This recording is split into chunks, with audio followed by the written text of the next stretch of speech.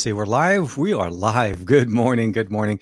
And I'm double checking this time. Yes, audio should definitely be going on. Sabah, everybody. Hope you're doing well. Or see, actually, I'm not the first. I'm a little bit late. Yes, I do apologize. A couple of minutes late.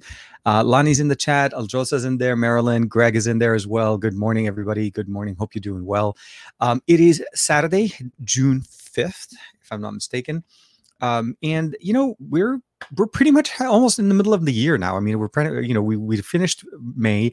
We've gone through a lot of announcements, a lot of smartphones were coming out. We heard obviously about the Sony Xperia videos coming up. We talked about that a little bit on the best of our week on Wednesday or on Thursday night with Juan Carlos, but I didn't get a chance to check out some of those videos till today. So I did have a chance to check out some of those videos and want to talk a little bit more.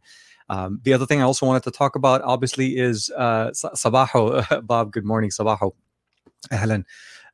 Is some of the other things as far as OnePlus coming back and they're resuming their Android 12 beta or alpha or I guess essentially what they're doing essentially is they're releasing their alpha, the developer preview of Android 12 for OnePlus devices. So essentially an Android 12 or an Oxygen OS 12 beta or alpha release. Now it's stable enough that we're able to install it. It still may and actually damage or brick your device. So they're not recommending it for everybody. And this is not necessarily a daily driver. And I want to talk to you guys about it a little bit. I did go ahead and flash it on my OnePlus 9. This is the US edition OnePlus 9. And there's some caveats, some things to talk about as far as the experience going on with it. I've had actually my SIM card in the smartphone for the last 24 hours. And I'm actually ramping up for a video that hopefully we'll be publishing on Monday morning. So expect an actual video covering specifics on all of that. Bob says, good afternoon. Yeah, that's true. Depending where you are in the world, it may be morning, afternoon. For us here in Southern California, since I'm in California, it's actually still technically morning. It's 10 a.m., 10:19 a.m. Here in the on the West Coast. So again, depending where you guys are, I hope you guys are doing well. June started off with a little bit of somewhat of a lull, and not really a lot of things going on in the news. The big thing for me, at least, as far as what I've been focusing on for the last couple of weeks, I pushed out a video on the OnePlus Watch. Now, the OnePlus Watch was announced, and surprisingly to some people, actually it's been announced about 2 months ago now.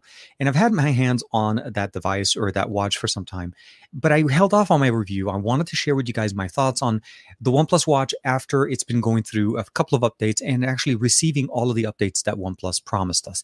And what I meant by that is, at launch, they announced a whole set of things for the OnePlus Watch. And then what we saw also is that the watch came out with some of those features not necessarily rolled out yet. And then, of course, they were promised within a certain time frame. Sure enough, OnePlus did deliver on that time frame, and we have them on the watch.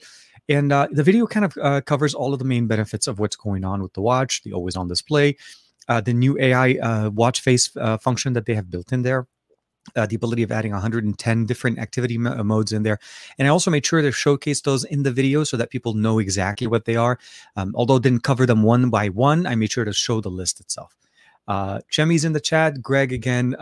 Yes, I just watched Juan's Infinix. Yes, Juan also posted the Infinix Note 10 Pro, a really good budget smartphone from Infinix that is promising a lot of good benefits for a decent amount of money, actually, if you think about it.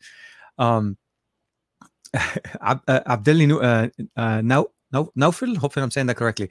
Abdelli Naufel, hopefully I'm saying that. Good afternoon in Poland. That is true. See, it's evening, and depending if we have any of our friends from India, it's probably even further in the evening, as it's probably already early morning on Sunday morning. Pennsylvania is in the afternoon. Yeah, definitely. So, one of those things I definitely appreciate about that is what OnePlus did. They released the watch, they delivered on the promise. Now, there are obviously some things that were hits and some things that are misses, and I did make sure to cover that in the video. So if you haven't had a chance to check that out, please make sure to check out that video. That was literally the only video I posted on the English channel and as well as the Arabic channel as well, if you guys are following me on that one. Mabombo is mentioning here, the Sony Xperia 1 Mark III is so expensive that it's not worth, in my opinion, since you can get last year's Xperia 1 for about $700, less than half the price. So that's an interesting approach. I think the initial reaction to any time a price is released from any company is that this is just too much, right? Depending on what they're asking. And Sony's pricing has, for the most part, been kind of going up for the last few years. It's hard for me to kind of answer the question or basically comment on the pricing based on the market that it's in currently. It's only available in China. So those marking or the pricing that it's available there, when converted to US dollars, it's never 100%. I mean, we've seen this happen with Xiaomi. They release devices in China and it's released at a specific price. And then you see it come into the global market and it's a little bit more expensive. What I'm trying to say is it's not necessarily a one-to-one kind of thing.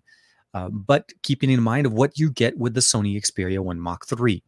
I'll say that before we jump into absolutely. If you're a fan of Sony, the 1 Mark II from last year is available. It's actually available in all markets right now, and it definitely is a much better deal than having to basically wait up. And if the price obviously on the new one is not necessarily to your liking, so I recommend the 1 Mark II for sure. And I don't really think, if you want to keep in mind though, that the 1 Mark III for the most part is not intended to be an upgrade for last year's phones. It's intended for the people that went with the first Xperia 1, because the Xperia 1 is the one that's been out for a couple of years. The updates that we see here, obviously with the stereo speakers, the headphone jack, the wireless charging, all of those things, a lot of that stuff is already on the 1 Mark II. So you have to focus on some of the big differences. So what I would probably say is, if you've upgraded if you're thinking of going for either the 1 Mark II or the 1 Mark III, being that the 1 Mark III right now isn't available everywhere, plus the fact that if you import it, transfer, shipping, and all of that, it's going to be more expensive than what it currently is, since it's not on the market that it's intended. I recommend you going definitely for sure with the Xperia 1 Mark II. Absolutely, hands down. You get the video input, you get the cameras, you get Android 11, you get the security updates that they've been pushing out on it. And literally a lot of almost all of the features that you get with the Xperia 1 Mark III, with the exception of the hardware limitations. There are some hardware changes. So what I'm trying to say, I guess, Mabumbo, is the price increase is caused by the improvements that they've done. We have a 4K 120 hertz refresh rate camera, as well as a 4K 120 hertz refresh rate display, a slightly bigger battery. Overall aesthetics is slightly different. We have basically a fourth focal length now that we have. So a primary and ultra wide, a telephoto, and then basically a higher telephoto with the movable lenses. So that justifies the pricing. And at least in the US, we know now that it's going to be coming up with 5G, which is also a big jump from what we had last year with the Xperia 1 Mark III. So just keep in mind, it's not a one-for-one. There are some upgrades. It's a much bigger jump, though, if you go from the 1 to the 1 Mark III than it is from the 1 Mark II to the 1 Mark III. I don't know how many times I can say 1 Mark and 1 Mark. I'm just messing around. But hopefully that answered the question. Sorry, I didn't get a chance to flash the question there. This was Mabombo's question here. Big Oso's in there. Good morning. Good morning. Good afternoon. Hey, Fat Produce is in the chat, man. How you doing, Andrew? And of course, Big Oso's in there. Ranesh, hey, man. Good morning. Good morning. Josa's jumping in. Hey, man. Hope you're doing well. I got my Mi 11 Ultra Chinese version. It was about 450 pounds cheaper than the global one here in the UK. Makes perfect sense. Yesterday, the main sensor is truly bonkers. What do you make of it, TK? Honestly, this is one of those surprise smartphones to me in 2021, because my initial exposure with Xiaomi's devices this year was the 11. Then we got the 11 Ultra, which I still don't think it's in the same family. I really think they named it the 11 just to kind of compete with the name, to say it's a Mi 11 series kind of thing. The Mi 11 Ultra typically was never an international device. It was primarily Chinese only. So last year's Ultra, for the most part, we saw what they did with it. It was primarily for China. The GM2 sensor on this is absolutely crazy. The updates that we've seen, and the other thing I would probably say, Aljosa, is make sure you update to the MIUI 12.5.3, which is the latest stable update that they pushed out. And there's really not much to say. It takes amazing pictures. The focal length on it is amazing. It has that natural drop, the focus level drop right behind the subject because of the way it's set. So you're getting a really good high-end camera on the back sensor there. Unfortunately, the experience on the front is not exactly the best, but what we're waiting on right now essentially is the update to allow us to use that back sensor, not the back sensor, the small display on the back as a camera. So this is the first time I don't have the Mi 11 Ultra within arm's reach, and I could be. That is interesting. Okay, I got to figure out. I'm hoping my son's not playing with the camera. Typically, that's what happens. The phone on my desk disappears, and I got to go hunt my son. Oh. It's right there. So what we're talking about essentially is this display, this little tiny display on the back. That little display that we get there, do apologize for the dust, needs more functionality. So that would be my only thing. I think when you're using the Mi 11 Ultra, you need to basically live and die by that main GN2 sensor on the back. Everything else, for the most part, is a good experience, but just doesn't live up at the same level. But images from there come out beautiful, really good low light, 8K, 4K 60, a whole bunch of things. So I'm very, very pleased with how it's performing. And I'm glad that you're able to check it out. My question would be essentially, with it being the Chinese model, are you getting the right bands or supported bands to get the at least 4G LTE or even 5G for you here in the UK or over there in the UK? Let me see here real quick. Big Oso is looking here. So, okay. So I'm looking for an upgrade from a OnePlus 7. So the OnePlus 7, if you remember, this came out a couple of years ago. It came out with the 7 Pro early in the year, and it came out actually in specific markets and it didn't come out in every market. So the OnePlus 7 as an upgrade, realistically, the 8 would have been a decent upgrade, but the 9 this year would definitely be good. When you're thinking about a smartphone, the 9, at least, I'll stop back. The OnePlus 9 in the markets that it supports wireless charging is a nice upgrade. You get definitely the wireless charging for 15 watts. It's not the fastest. I still think 90% of the time I go wired. I don't really go wireless as much. It's nice to have, but again, it's like I feel like it's an extra, but it's just so slow compared to the 65-watt charger on this. It just doesn't make sense to me. So when we look at that from the aspect of upgrades and functionality, this is truly like a very massive step upgrade for what you get with the OnePlus 7, because the OnePlus 7 for me was a minor upgrade to the OnePlus 6T that came out a year before, right? They fixed a few things. They changed the haptic motor on that one. They got us the silver color. I remember checking that out in the UK when I was able to still travel to the UK. It was like back in the day. So if I was to recommend something to you, the 9 and the 9 Pro are definitely massive upgrades. I feel like you can save a little bit of money on the 9 Pro, specifically because we have so much of the 9 Pro in the 9. So definitely OnePlus 9, I would say, is a shoo-in. And if you want to be able to play with Android 12, which we are going to talk about, it's definitely a nice upgrade there. Let me see here a little bit more. Oops, and it jumped. Let me see here. This thing always does that all the time. Donald Lazino's in the chat. Sabaho, man. Hope you're doing well. DTS in the chat, man. Hope you're doing well. Hopefully school, everything is going well. Unfortunately, this week I did not get a chance to play with Dan Zergeist as much. Well, he was streaming. I couldn't help. I couldn't join in. I was unfortunately just, let's just say this. Day job this week was definitely taking up all the time. So we'll see how things go. And then the other thing, which I don't think you guys could see, I've gone through a little bit of a spring cleaning session in the studio. And what happened is I think over time I've accumulated a whole bunch of stuff and I wasn't really organizing things. And it started to feel a little bit more like on top of where I am. So it just felt mentally I wasn't very comfortable. I wasn't feeling that. I felt like things were kind of closing in, which I didn't really want to say and making it sound like as bad as it sounds. But I think what it needed was for me to sit down and spend some time organizing and cleaning and getting rid of things that I don't really need. I tend to keep boxes for everything all the time. I'm one of those, if I buy a phone and I'm not using it all the time, I still have the box for it. But then, you know what happened is like over time, I've collected boxes where I've actually no longer had the phone for them. But I had to go through that. So I went through that. I cleaned up some stuff. There was actually also a nice little package that got dropped over to my door yesterday from actually Rode. They were happy with the coverage that we did on the Rode Wireless Go 2, the microphones that were sent to us, of course, Juan Carlos and myself. And they sent me a really nice upgrade to it, which I really wasn't expecting. So it's called a mic drop, which in theory doesn't make sense. And then the other thing they also sent me, hold on, let me show you guys real quick here. The other thing they sent me was a Lavalier Go. It's another actually upgraded microphone that we can use with the Wireless Go 2, which, believe it or not, guys, I've been using this as my main microphone system. But what I really like about this is this mic drop. Whenever we're actually setting up or miking anybody, specifically when I'm putting on my mic, the biggest problem I always have is when I'm running the mic down my shirt to put it in so that it doesn't actually sit up in a position where, everybody can see it. And then you're having to, fizzle. And if you're wearing a nice shirt, this ends up becoming an issue. This mic drop is really, really functional. Look at this.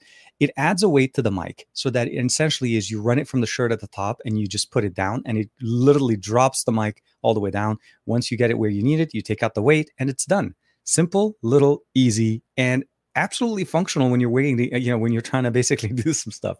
Very nice. I really like it. I mean, I was surprised to see it still, but I'm definitely going to be checking it out. And all the audio for next week's video on will be using the new, this is the Lavalier Go, again, brand new microphone from Rode, and it works very nicely with this one.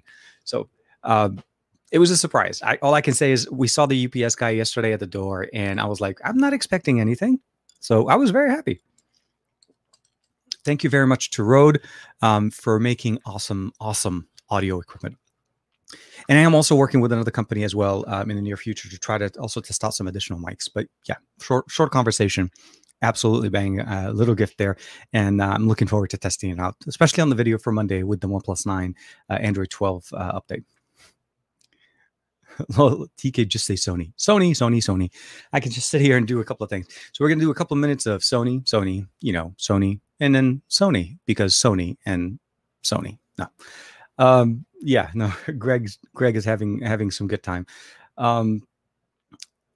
Dude, I'm glad you're doing well. I'm glad Aditya is doing good. I know he and I talk a little bit offline, so we had a chance to talk a little bit more. Yes. So as far as the Android 12, so here, what Greg is talking about essentially is Android 12 Beta 2, which would hopefully be coming up to OnePlus devices. So OnePlus typically starts their release of Android 12 a little bit later than Android 12 because they need to wait till the beta version of the official Android 12 comes out, because of the delay and when they have access to the code and when they're able to basically start releasing it. So the first thing I'll probably will say, it's rough, right? This is not a final version. This is not a stable version. I'll say that even more. My phone has boot looped so many times and I'm talking about the OnePlus 9, that I definitely understand that this is not what you should be using, but it definitely looks nice. So let's just do a quick look since Greg was pushing us in with that conversation. But yes, we should be expecting Android 12 to be coming out very, very soon. Beta 2, I think, was what he's talking about. So this is the OnePlus 9. Again, I flashed with the Android 12. The one thing I'll probably say is the brightness. It may seem like it's a little bit too bright here, and that's one of the bugs in there. If I try to change the brightness on it, let's go ahead and do that here. So here, brightness level, I'm going to just change it a little bit, let it go, and give it a second. Typically, this is what happens when I do this. It just it just dies and restarts. But we'll give it a second. I am running on 5G. You can definitely see it right there. So I am able to pick up 5G on T-Mobile here in the US. The live stream is showing up here. Let me see here. And yeah, so we can see the video live stream is right there. We'll go ahead and open it up. I'm going to go ahead and bring it home, bring it in. And then we can see now that the pinch and zoom function is working. That's one thing to bring in. And then stashing is also working for us, which we're able to do with Android 12. Now, right now, unfortunately, it is playing an ad. I don't want to basically keep running the ad. Let's go ahead and skip the video. I'm going to bring down the audio. You can see here also the new aesthetics that they brought in with the volume rocker here. So I'll go ahead and hit home. The video is still sitting there. But again, it's just very nice, very easy to use, and very simple. If I want to bring it down, close it, works great. The settings tab looks a little bit more stock looking. It doesn't actually have a lot of Android Oxygen OS look. And then when it comes down to the settings menu, it actually pretty much looks like stock Android. They did support dark mode, and I did turn that on. So here, dark theme, turn that off. And this is pretty much what it kind of looks like. Screen, you have Q color sitting at the bottom, enhancing the color options. You can pick up between HP, no. Those are the different modes that are built in here. I like to keep night light, or not light night. To get back, here it is, dark theme. Bring it back. And overall, we have safety emergency system, Android 12 update here. I didn't turn on gestures yet, but I did do a quick speed test yesterday here. I was able to, it wasn't the best connection, 240 down, but 1.24. And again, it just depends on where you're connected and where you're able to run it. The overall aesthetics, the camera application is running, but again, random reboots seriously are plaguing this device all around. I did see that essentially all the modes are in here. So if we go under video, we'll go under video here. So we have 4K, and actually if we can get, here, I think we can go back to 30. So 4K 30 only, no 4K 60 showing up right now. And we do have 8K as well. So here we can jump back to 4K. I'm sorry, no, 4K 60 is showing up. 8K is only 30, but we don't have 4K 120. I think that's also a limitation to the OnePlus 9 that we have, the 9 Pro, I think, overall. Initial impressions, I would probably say easily, I can see what could probably be going on. Like I said, initially when I set it up, it did wipe my device, and that was one thing to keep in mind. Installation process of going up to Android 12 is pretty typical to the way we've done it in the past. You download the update directly, the one specifically for your device, and then you need to manually flash it through the update system inside of the smartphone. So you go updates, you go manual, and you go down to local update. When you go to Android 12, though, you do need to have a little bit extra steps in there. Make sure you download the correct files for your device and for your region. There's 3 separate regions. And then, of course, you also need to download an additional app, which is not part of the installation process, and that's the Updater.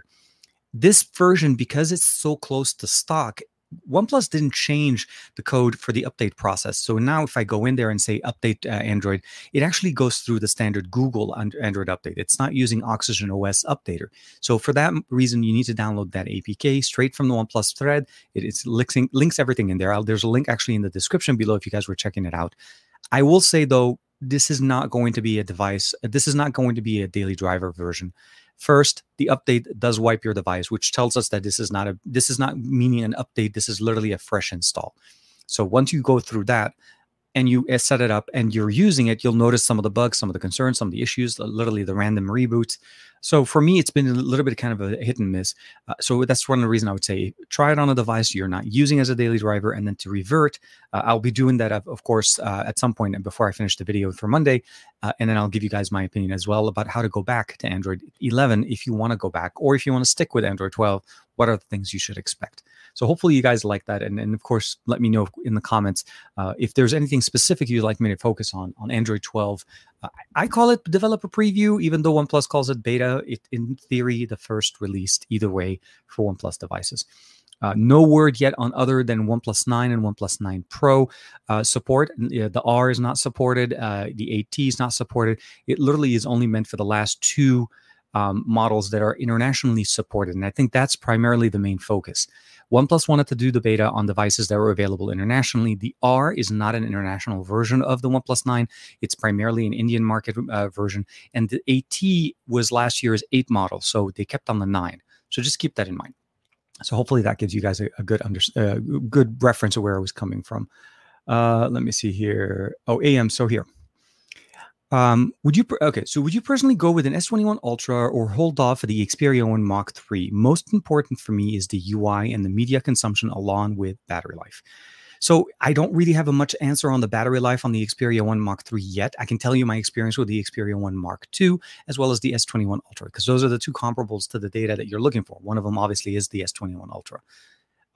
Battery on the S21 Ultra for me is it's not a great battery life. And I say this because by the end of the day, or at least in my days, just to keep reference for both the 1 Mark II and the S21 Ultra, is a 24-hour cycle. I don't judge my day by waking up in the morning and how much battery I have at the end of the day, unless the device dies. That's typically not my reference. So my phone, both the Xperia 1 and the Xperia 1 Mark II and the S21 Ultra, for the most part, both survived with extra about 15 to 20% left on the battery. The battery life obviously is very respective to the usage. The Xperia 1 Mark II did not have a 4K 120, so that's one of the reasons I wanted to kind of point that out. I had a 4K 60 frames with an upscaling, which really didn't play out more than 4K 60. It's a solid 4K 60 display. Battery life on that was decent with the updates that they gave us with Android 11. And again, full 24 hours, about 15 to 20% left. And then what I typically do is about 5 a.m. in the morning, I put the phone on the charger, charge it back up, and then once it hits 100, take it off the charger, and then literally keep it off the rest of the day. Overnight, everything stays off. Periodic, every once in a while, if I get in the car and I'm using Android Auto, those things typically, there is a little bit of a trickle charge there, but not enough to basically bring the phone back to 100%. So sometimes those are factors, but I'm giving you the average. The S21 Ultra, for the most part, gives us the same experience. Here's the little bit of a caveat. You're comparing 2 smartphones that are focused on 2 different experiences. The Xperia 1 Mark II is focused on photography and media consumption. For me, between the 2 devices, the 4K 120 front-facing speakers and headphone jack is a much better smartphone experience than what you get with the S21 Ultra. Even though we're getting a 2K display, even if we're getting 120 hertz refresh rate, it's not a 4K panel, and it's not tuned with the basically white balance configuration and movie mode option built in to get those truly immersive experiences. So for me, that would be a winner for me. The cameras on the back, I think they're definitely more focused on what you can do, pushing yourself, and of course, using the smartphone as an external display is also another big factor in there. But then when you talk about an all-rounder, I also want to say that the S21 Ultra does have a lot of functional things in there as well. The front-facing experience on there is much better. Obviously, there's a whole bunch of different things. There's Samsung DeX. There's a whole bunch of other options as well. You lose the headphone jack. You lose some things in there. The stereo speakers for me are good, but they're just not the same experience. They're not both front facing. So there's always going to be in that sense. At the end, what I would probably say, AM, is it's really going to be depending on what you're looking for to get out of the smartphone. They're not truly competitors to each other because one is trying to be a prosumer camera in the hands of a general user, which is essentially the Xperia 1 Mark III and the Mark II. But then when you go to the S21, I feel like this year's S21 Ultra is not exactly the same experience. So if you've used Samsung in the past and you like the way they look, I would definitely recommend checking it out. But if you're looking to push your camera capabilities and learn and enjoy a little bit more content on your smartphone, I feel like the Xperia 1 Mark II would definitely be the right, or the Mark III. I think the Mark III would definitely take the cake. Unfortunately, I just don't have a way of experience or putting them head to head yet, and I'm hoping in the near future we will. That's one of the things I wanted to talk about a little bit more is the things that we've seen in the past, at least what we're starting to see is now videos of the Xperia 1 Mark III are starting to pop up in China. And even actually some other users or other reviewers outside of China started to import these devices to do videos. So we'll have to see. Here is Manish is asking, is the Samsung is the Samsung Galaxy A52 a good phone to buy? I changed my phone. I change my phone every 3 to 4 years. So it's if it's a good phone. Is it a good phone in this regard? Also, I like your videos and opinions. I appreciate your support, Manish. The A52 is I'll say this. Samsung's main primary sellers are the A series. It's not the S series. The S series doesn't sell as much as the A series, and that's primarily because of price. Samsung's priced out everybody for the most part when it comes down to these things, and it appeals to certain users. And I use the S21 Ultra, but I think my approach to this, if I had to judge it without necessarily a YouTube reviewing process, is a little bit hard for me to justify it, even with installment. The A52 in 2021, I think what I would probably say is it's a decent upgrade and it should be able to carry you for the next few years. You're getting some of the nice benefits of what we get with this year's upgrades. The main concern, though, I would probably say is if you're thinking of just using it for the next 2 to 3 years, there's not going to be that much change as far as the performance that's going to be pushing it. It's probably going to be more on the connectivity side. So as long as you're getting good signal with it and it meets the bands that you have, so it means it supports your local connection speeds, there shouldn't be any issues. And the reality is Samsung does support their devices at least for the first 2 years with the security patch updates, obviously going in up to 3 years. So you should be okay. I do need to double check though on the A series if you do get 2 software updates or is it 1? Because if I'm not mistaken, I think it's different for the A series than it is for the S. You don't get DeX, which is unfortunate, but this is something that you want to keep in mind. It only comes to the S series or the Note series. So hopefully that's something in the future that you can consider. But if you've been comfortable before, this should be pretty good, decent experience, and at least a good 2 to 3 year experience for you.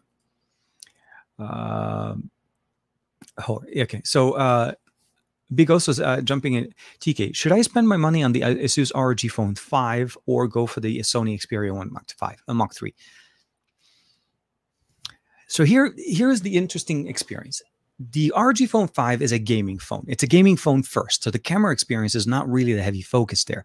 But you are getting a much bigger display, very nice stereo speakers, a headphone jack supported with a quad DAC, with the DAC. I'm sorry, not a quad DAC. And you're getting basically a 6,000 milliampere battery with the dual charging speed. So you're getting very different experiences here, right? It's very focused on that type of experience. Gaming is going to be good. Obviously, you're getting a higher refresh rate on the ROG Phone 5 than you're getting with the Xperia 1 Mark III. The main concern, though, that when you start looking at them, if you're doing like kind of head-to-head, just based on numbers, it's not really intended for media consumption in the same level, right? It's not a 4K panel. We're starting to look at different. The price difference between the standard 5 and the 1 Mark III, at least right now with the way we're seeing it in China, it's going to be a much bigger jump. If the price isn't an issue for you, then I would probably say you're going to have a better experience with cameras, audio, media consumption on the Xperia 1 Mark III. Gaming, I don't have a way of putting that line. I can't draw that line between the two yet. I don't have an experience playing with that. I can tell you that the ROG Phone 5 can definitely handle any game that you throw at it. There are some cooling options for the temperature concerns that the 888's been dealing with since launch. And I think that's one thing I can probably say. Sony hasn't made the official statement saying if the Xperia 1 Mark III has the same cooling mechanism that we have with the Xperia Pro, which seem to have better cooling thermal management than the Xperia 1 Mark II, primarily because of the 5G ultra wideband modems that they have in there, which is, again, Sony is very specific. Like they tackle problems and they tackle them very well, but it's specific to the device for what region is being used. So I would say this: if you're debating between the two, and price isn't an issue, because again, there is a big difference in price, or there will be a big difference in price. I'm assuming based on the pricing right now. I think the Xperia 1 Mark III would definitely be a better experience in the long run, overall experience, because it's promising us that 4K 120 gaming, and of course the ability of using HS power control, which again, even to this day, ROG or Asus doesn't have that. What is it called? Oh man, the other gaming phone, the Black Shark, not the Black Shark, the Red Magic 6 has power separation, which essentially it's HS power control. And that's another feature that I feel like is very beneficial on Sony's side. So you can game for longer periods and not necessarily have to worry about the charging speed. So there are some compromises and pluses on both ends. But if you're focusing heavily on gaming, ROG is going to be your camp. And if you're focusing on an all-around device with great display and great gaming experience, promising, I think the Xperia 1 Mark III could definitely do the job. So definitely something to consider there. I know it's a long-winded answer, but my hope is that it gives you kind of like a good point of reference. And I'm a little bit behind on comments. I do apologize. Strange to X, good morning, man. Hope you're doing well. Abdeli saying, I totally agree with you. Same improvement essentially in the camera department. We also Zoom technology, telephones. I appreciate it, man. El Josa. Here. So El Josa jumping back saying, I'm actually going to go a bit into comparison between the Fuji X100S F, considered to be a quintessential compact street camera, and the main sensor on the Mi 11 Ultra. I think it's a great experience to try to compare it to I mean, so keep in mind, this is one of the largest sensors that we have, with the exception of, obviously now we have a full 1-inch sensor on a smartphone. That's a different conversation. But like available for us to play with, I feel like the Mi 11 Ultra is definitely a good experience, a good sensor to focus on. I think I would definitely put it against any street photography camera on the market. Keep in mind that this is tuned for social media, tuned for online, tuned for those experiences. So if you're trying to do a straight head-to-head comparison, I'd recommend you shooting in basically RAW, as opposed to just necessarily shooting in standard auto mode. So do the comparison and then try to see also the potential of editing tools that can actually be used. Because most photographers or street photographers don't ever use the images that come straight out of the cameras. They always go and do a little bit of post-processing. So I hope you have an opportunity to be able to try using some tools like that. Let's see here. Bands are actually most identical between the UK and dude, that is nice. So yeah, you get the benefit. 90% of the problems I end up having when I import a Chinese phone is that the band's out the door. They're not even the GLONASS, or I think the support for 5G or 4G connectivity is usually down to HSPA plus. So essentially optimize 3G with a hint of what we can potentially get in 4G. But reality is HSPA is what we get with most Chinese phones. I can say that the OnePlus brand, of course, because they're tuned for the US, they work quite well. For Xiaomi devices, though, on the Mi 11 Ultra, 4G, I think 4G LTE was primarily the best I was able to get. Decent speeds, but it was still the best that I was able to get. Okay, and I think I just did the mistake here, and I think I just skipped 7,000 comments. Let's see here if we can do real quick. AM, appreciate it, man. Okay, so I think I'm starting to see some interesting question on the S21 Ultra, but let me see if I didn't miss not much. Gary, I think. Oh, Gary the fireman's in there. Hey man, hope you're doing well. Sam is in there. I'll be waiting. I'll be waiting for way more stable versions of Android 12 for OnePlus. I'm with you. I think this is definitely the thing you want to do. You don't want to jump in on this one. This is definitely not the one you should try. I think this is the one you watch other people try, so that if it does end up breaking their smartphones, at least somebody else has to deal with it. I was surprised to see that it actually does wipe your smartphone going into it as well as leaving it. So this is pretty much a clean install regardless of what you're doing. You don't have to literally reset your phone. It does it for you as it's upgrading. But there are still potential issues if you don't do things in the right order or install the wrong version on the wrong market, that you could technically break your smartphone. So we'll have to keep that in mind. But definitely be on the lookout for that video on Monday morning. It'll be the first video posted on the channel. And I think I may end up doing it in both Arabic and in English.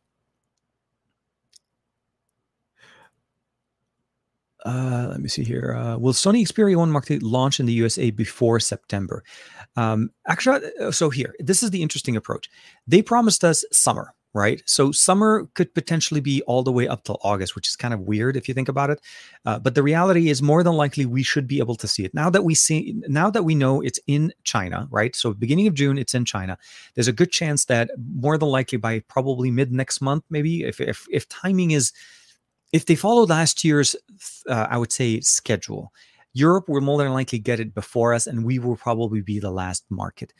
Now, they kept it vague specifically. I don't know if Sony's going to be impacted by the chip shortage.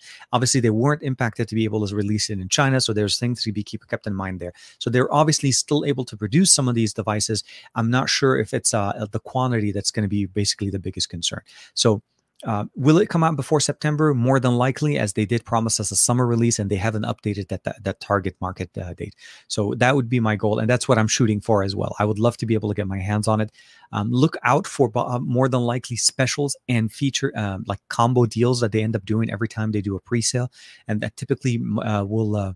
The best way to say that it helps with the price. Let's just say that it definitely helps with the price, regardless of what it ends up being. Let me see here. Oh, Greg is in there, of course. Gary, hey man. Okay, I'm trying to catch up. Okay, I saw Greg's doing well. It's Saturday, all right with the world. I love Gary. Gary, the man. Hashtag Gary the fireman. That's what we should starting up with the show. Let me see here. Okay, now I'm starting to see. Have you tried the Unihertz QWERTY keyboard smartphone? Okay, so I've heard of the brand, Andrew, but I haven't had a chance to check them out. I'll say that if I'm not mistaken with the actual brand itself, they reached out. This is a little bit of a BTS, behind the scene kind of stuff. And I don't know why I always have to kind of caveat BTS as in behind the scenes, because there is anyways, it's not the BTS team that we're talking about. Anyways, they did reach out, but I think they were trying to reach out for some coverage over on XDA, and that wasn't part of my thing. So I forwarded them over to XDA, and I'm not sure what ended up going on at that point, but I wasn't able to try to work out with them. I did reach out afterwards asking, hey, do you want to send me a unit? Because I saw Adam's email videos and coverage on them. I was very intrigued at the time, and I would have loved to work with them directly, but the team had a specific market, and I feel like Adam's been doing a lot of BlackBerry stuff, so they felt like it was maybe a better fit for him. And obviously, he did a great job. So I have not. Hopefully, I will. But if you are looking for some coverage, obviously, I'm sure Andrew knows all of that. Adam from Tech Odyssey has definitely done a lot of great work for them for covering the device. Stranger X is TK. If you have the option to create a smartphone, let's say a dream phone, what would the specs be for this phone? This is obviously the reality is it'll be a mishmash of a whole bunch of different things. But if I had to kind of put a list of smartphone features that I would love to see on a smartphone, with what we have currently on the market, so meaning I can technically pick from any type of technology that's already been provenly available, I would probably say is a Sony Xperia 5 Mark III body, or even Mark II, because for the most part, I think they look the same. So a 4K panel with a longer form factor. I definitely would want a 5G connectivity. I would love to have, obviously, a headphone jack stay there with the quad DAC. So definitely, things that we typically see from, obviously, what we saw from LG and what we see from Sony. I'd love to be able to see a more focus on the smartphone's gaming capabilities, adding some triggers on the side on top of the fact of giving us that 4K 120 hertz refresh rate. So 4K 120 hertz, at least a 5,000 milliampere battery. I like the 33 watt charging, and I know what Sony's trying to do with the battery health and of course, extended battery life. But my goal would probably say is a 5,000 milliampere battery with somewhere close to like maybe 40 or 50 watt charging with better management to charging speeds. And what I mean by this is, if you guys are familiar with Teslas or with supercharging or charging capabilities, charging your car is truly dependent on the charger and the actual device itself. So it doesn't always charge at 65 watts for like a OnePlus device, or it doesn't charge at 50 watts or 33 watts. It's a curve. It's a bell curve, right?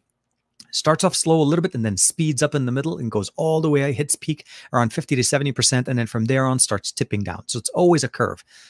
I would hope to see something like that with better management from Sony, but again, things like that on that smartphone. As far as the processor, which is a little bit different for me, I honestly would opt to go with the 865 over the 888 this time, mostly because of thermal management and because of the 5G modem being still very capable, but independent from the smartphone. So it's a different tech experience, although if there was ever a Dream 888 Plus that fixes the heat concern with the 888 and still gives us the benefit of the triple ISP and the benefits that we get with this year's, improved performance and core processing power that we get with the 888, that would be my ideal dream there. Something like a DeX experience built into this with 12 gigs of RAM and about 256 gigs of internal storage and an SD card. So it sounds like it's a lot, but I feel like Sony's hitting almost all of those to a certain extent, with the exception of a few things when it comes down to charging. But I think those are realistic. Android 11, of course, at this point, since it's more stable than Android 12. And of course, the camera experience, I would love to be able to have 4K 60 all around. All the sensors should give us 4K 60 with autofocus. And of course, the ability of shooting 8K or even 4K 120. So a little bit of a long list, but a lot of it kind of is literally based off the Xperia 1 Mark III, but we'll have to see how that kind of comes up. So hopefully that gave you the answer you're looking for. That was a long answer, but yeah. Okay. So here, Akshat is asking does the carrier support suck with the Xperia 1 Mark II? Will that be a problem for the Xperia 1 Mark III? So, okay, sorry. This carrier support right now sucks. So what we saw in the US, at least in 2020, Sony did not want to try to approach trying to figure out the different flavors of 5G in the US, right? We have T-Mobile, AT&T, Verizon. At that time, we still had Sprint. We had different 5Gs. We had different technologies for 5G going on everywhere. We have ultra wideband, which primarily was a Verizon thing, and then we start seeing AT&T and T-Mobile trying to have them in specific markets. So their approach was very specifically clear. We're going to cover 4G LTE for everything. So they did go with that. And again, it was a hit and miss depending on which carrier you got. The Xperia Pro that did come out early this year does support 5G, but it only supports a Verizon 5G, so sub-6 and ultra wideband on Verizon. The Xperia 1 Mark III it does come in with that fix. They are supporting, from what we understand, is that it's going to support 5G in the US, and it is going to be a sub-6 technology type of 5G. So no ultra wideband version yet. Maybe they'll have a special version made for Verizon. I don't know. They're not selling it through the carriers. They're selling them independently. So you have to keep in mind till it's sold through Verizon that it then makes sense. So more than likely, yes, the problem should be fixed. 5G should be better. 5G sub-6 is readily available on almost all markets now. So anywhere you're able to get signal, you should be able to start seeing 5G as carriers are starting to replace and upgrade their towers to include 5G antenna bands. So I think that's going to be a good solution for us to be able to expect from Sony. A little bit, I feel like it's about a year late, but I think they chose the best approach for the best experience they could provide. So I'm not justifying it, but I'm saying that I understand. Hopefully that makes sense. But thank you, Akash, for asking that question. It sounds like you're in the US market as well. So you're now going to be in the same boat, checking out the Xperia 1 Mark III. So here, Greg's jumping back with, I'll tell you guys that Android 12 Beta 1 on my Pixel 4 XL, battery life has increased definitely all day to an all-day experience. So that's very good. I didn't get a chance to check it out on my Pixel 4 XL. I kept it on the Pixel 4a primarily. I wanted to see the lowest common denominator, see how that performs. So it should be able to run really good. I think Gary, if I'm not mistaken, Gary the fireman installed it on his Pixel 4 XL as well. TK, has the Android 12 beta for the Tesla been released yet? The beta has not, but the alpha is definitely cooking. I would probably say that. I would love to be able to get Android 12 running on my Tesla. Speaking of Tesla updates, since you're referring to Android 12, it's actually version 11. There's been some leaks with... and not you got me saying it, DT. You're gonna mess with me. You're gonna get some Tesla followers like, what is he talking about? Android 12? No. So the brand new Model S Plaid is supposed to be coming out, which they're gonna have their announcement and their launch event. Is showcasing a version 11 dashboard or UI interface for Tesla devices, so Tesla cars. So I'm hoping, obviously, that more cars are going to be starting to get that. So that's the one that's currently being tested for Tesla cars. Unfortunately, not Android-based. I'm hoping and still very, very much hoping that it is much better optimized for the processors that we have with the infotainment system on Teslas, as it typically ends up being a little bit slow. Not the standard UI. I'm not talking about switching on the fan or turning on the AC and stuff like that. I'm talking about the entertainment system, opening YouTube, which essentially is a full page browser page. It takes literally almost 20 seconds for it to load. And it just, on a car that is just all about speed, it just kills. So yeah, I'm hoping the new version is definitely going to be coming up soon, and we'll be able to check it out, as well as whatever the upgrades that they're talking about, full self-driving at that point. Oh yeah, so Aditya is not to mention that the S21 Ultra has a beautiful display, while the Xperia 1 Mark II has a dim screen, not ideal for vlog, viewing under sunlight. The Xperia 1 Mark II did have some concerns regarding that display, and it's highly intended because of the fact they couldn't get the brightness level on it with a 4K panel. There's that technology that starts kind of working. Sony is using a very cutting edge, higher resolution displays, where Samsung's definitely has basically literally invented the edge when it comes down to bleeding edge type of technology when using your smartphones outdoors. I think OnePlus also does a really decent job on this. The OnePlus 9 here with the Android 12 update, although kind of looks like it's running a good brightness, it actually the brightness level is almost broken on it because it keeps staying at almost high, but it does have some nice options in there, and hopefully it doesn't keep crashing on me. It booted up at least one time since we started. So yeah, Aditya is definitely making a good point here on that one. Let me see here what else we have here. Chris Lopez is back. Hey man. Hey TK, good afternoon. Does the Note 10 Plus have the headphone jack? I forgot. No, none of the, I think the Note, okay, you know what? I take that back. I want to say, I don't remember. I do want to say that the Note 10 was the first series that they dropped. Okay, so Note 10 Plus. I want to say maybe that. Okay, let's see here real quick. Does it actually have a headphone jack? No, you did need to end up picking up the adapter. So yeah, no, Chris, sorry. I had to think about that specifically because I had the Note 10 Plus and I sold the Note 10 Plus, and I think we kept the Note 10 for my wife at the time. But I remember that the S10 was known for being the last phone series from Samsung to ever have a headphone jack. And I'm talking about the S and Note series, not the A series. A series is very different. The mid range, for some reason, has kept that as a feature for some time. So yeah, no, for sure. Anytime, AM. I appreciate that, of course. Golan Lavi is asking, let's see real quick here. Hey TK, how much the recent updates on the OnePlus 9 Pro improved the camera? The improvements that they've done has been to fix issues with basically color processing, and I think so. I'll say this. From launch to now, the cameras have improved quite a bit.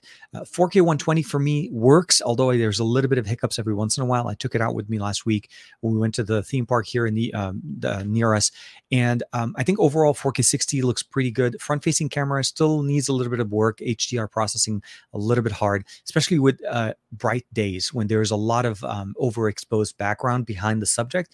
It just tends to basically focus on you and it blows everything back out. So the other thing that would probably say on the rear sensors, though, the cameras have definitely gotten a lot better. Software has been good, consistent upgrades, and pushing new features into the camera.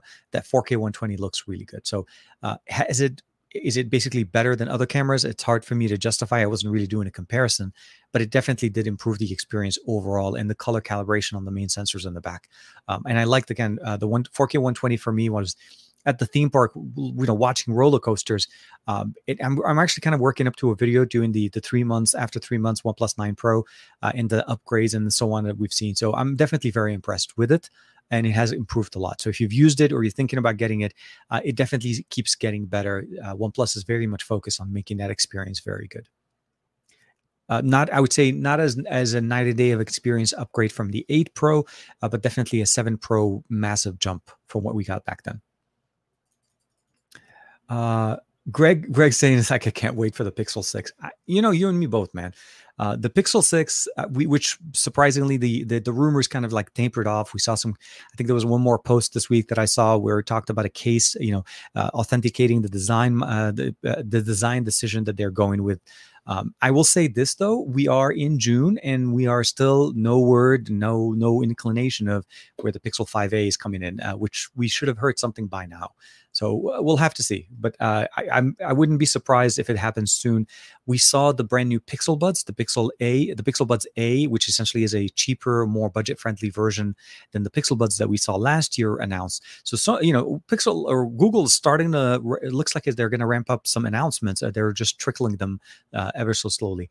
And it seems like, at least if anything, if the Pixel 5a does come out, it's going to be on its own independent launch thing, and it'll be available probably before, obviously, the announcement of the Pixel 6 and the 6 Pro. For the camera, I do either OnePlus or Sony and Pixel. I'm with you. OnePlus has been definitely really good. Sony for sure, and Pixel absolutely, hands down.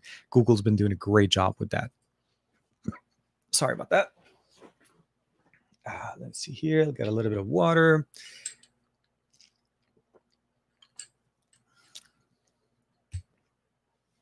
Okay.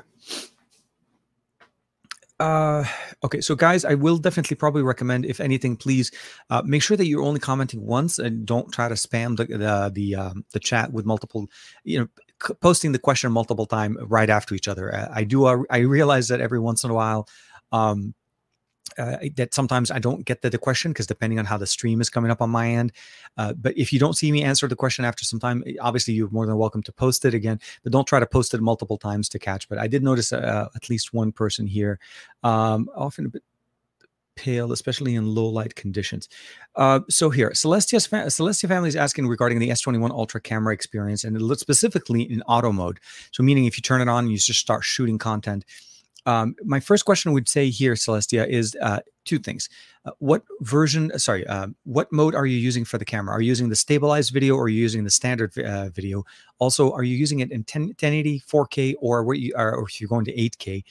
The resolution and the softness in the image in low light, most cameras are going to lose quality.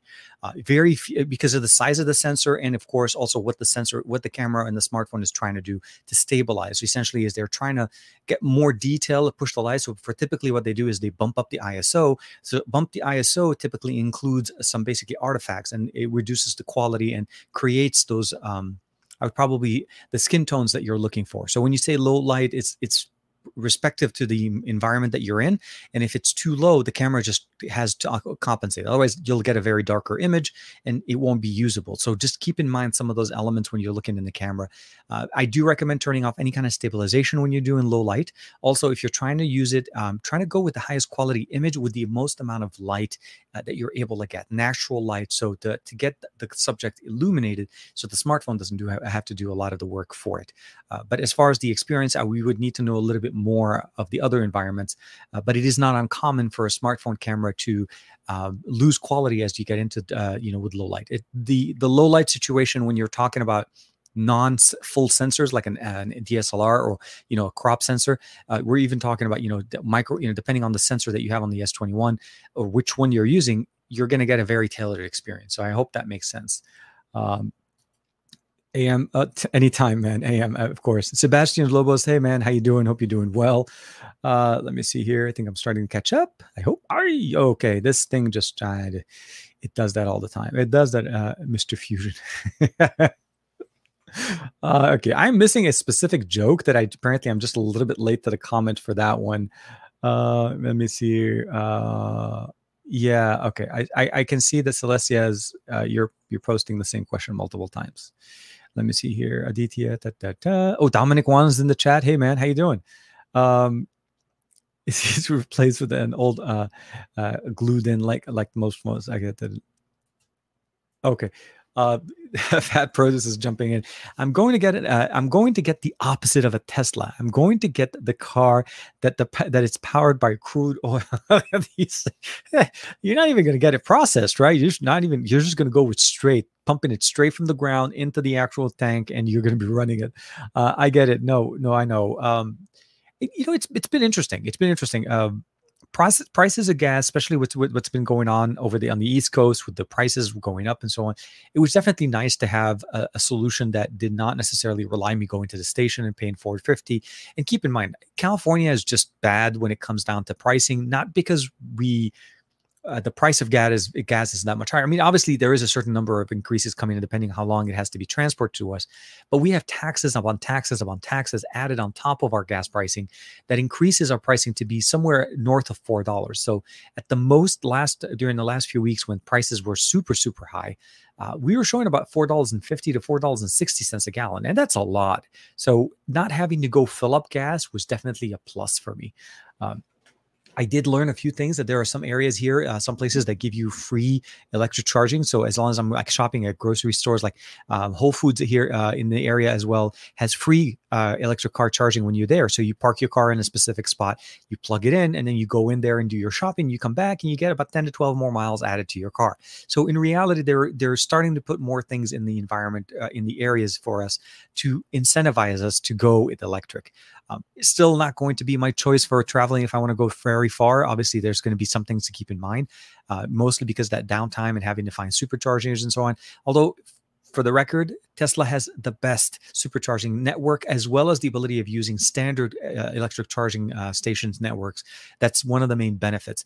When you start looking at other cars on the market, let's say the Ford, the Mach-E, or some of the other options on the market, you have to very much rely on the standard market chargers to basically build up your decision. So based on where you live, I think I want to say Greggles TV, Greg bought a car in San Diego, and I think he went with a Kia. So his experience is going to be very different than mine.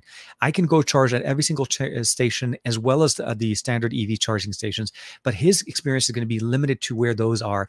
And he did talk about possibly getting a charger at home. That's going to be also another thing that a lot of people don't talk about. Getting a Tesla without getting a home charger doesn't make sense. You should, and if you are thinking about getting a Tesla or any kind of electric vehicle, get the home charger as well. That's going to be your home base. You come and go all the time. Your home is always going to be your base. And you're able to get some benefits as well from having your car charged up every morning when you're leaving. You never have to worry about a gas station. So those are some of the things you keep in mind. But yeah, congrats on the crude oil, on the world's first crude oil car. We definitely can do a driving trip where we meet halfway and see which one of us makes it on the full range. Oh man, Andrew and I have been talking offline for some time, so always nice to chat. I love it. I love it there. Let me see here. Fat flux capacity. Yeah, Mr. Fusion. I like that one. Oh man. Rani Agun. Hopefully I'm saying that. Agum. No, Agun. Hopefully I'm saying that. Making a phone for enthusiasts and for the general public are totally different things. Sony marks are for very specific enthusiasts. OnePlus for mass enthusiasts, and Samsung's for the general public. I'll say that to a certain point, I think you make a perfect sense. Yes, Sony very much feeds into a specific niche market. It's not going to be the same. It's not going to be same cup of tea for everybody, right? Not everybody's going to like Sony. Not everybody's going to think what they want. The features that I was talking about a few minutes ago are very much a super high, top of the line, enthusiast level experience. This is the wish list of all wish lists, right? If I had to put on a paper what I would like my phone to have and to do, those are the things I would like to do. And that wasn't even talking about software capabilities. We were still talking about mostly just hardware stuff, right? I mean, I would love to have Google's image processing built in on top of Sony's optics to be able to get the best experience. So those are things that I always look for.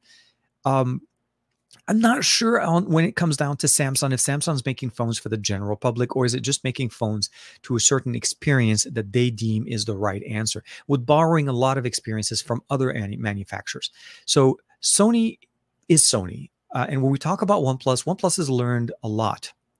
They've improved a lot. They've diversified now, where basically they're bridging a little bit more with Oppo. They're learning a lot from Oppo. Again, both of them being a BBK. They're both under the BBK umbrella, I would say. So they're learning from each other, and that's actually a very big benefit for us. So that's one thing for OnePlus, and OnePlus is building upwards, and they have a very good, solid experience in the mid-range. The Nord line, the OnePlus 9, and the 9 Pro are definitely very strong contenders, although we're starting to see their primary shooters or primary devices like the 9 and 9 Pro, probably in the future, with the 10 and the 10 Pro. They're becoming more flagship-based. Samsung in the A series, I think your answer is right. It is more for the general public and general consumers. The S series, that's debatable. I feel like S series has been doing some interesting compromises. Although it may fit the bill, meaning the S21 and the S21 Plus look great on paper and performance, you as a user using that smartphone for an extended amount of time will start to see some of those compromises being done. You're paying $800, $900 for a phone that's made out of plastic, considered to be a flagship, but the experience just doesn't match that exactly. Features have been taken out. 1080p has been capped now. We no longer have QHD as we used to have with the S20 series. So again, A series for sure. OnePlus is doing great, and Sony is holding up on its own, I think, for sure. So I'm not necessarily disagreeing there. I'm just more like elaborating my view of that list. And to a certain point, you should do what you do well and keep doing it. Sony's promising us an experience that is pretty much building on the One and the One Mark II, and I like where they're going. That's why I appreciate it. And because we don't have LG in 2021, they're literally the only player. Is there going to be other options? Are they going to change next year? We'll have to wait and see, but I hope that they keep doubling on this. Having this type of premium quality experience on a smartphone needs to exist, for even if it's just for the sake of the option to be available, but it is really needed, where we are starting to see more things being taken out and more prices going up. Sony's doing it in the right way. They're giving you more. I mean, they're asking more. I'm not going to take that away, but they're giving you more, and they're giving you more good things, quality things. So I just want them to upgrade the sensor on the front-facing camera. I hope they do that next year. Pixel 6, I think, will be over $1,000. I like how Chris just drops that there. He's like, Pixel 6, $1,000 plus. Have fun. So it's a debatable concept, right? I say debatable only because we don't know the pricing, but because we also know that there's going to be a 6 Pro, which obviously will be more expensive. So if the 6 is at $1,000, then the 6 Pro is definitely out of reach for anybody. Depends on how White Lake end up performing. And when I say that, because we haven't heard much other than some rumors and information, basically potentially Whitechapel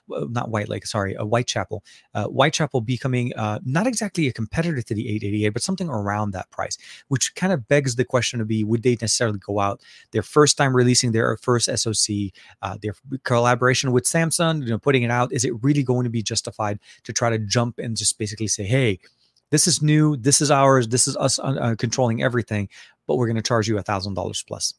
I'm not sure. Last year's biggest focus that Pixel did, and they announced it during their Team Pixel meetups that we had last year, was the Pixel 5 was a specifically designed price point, feature set, processor to meet the price point. They realized that they were overpricing their smartphones, and they wanted to fix that.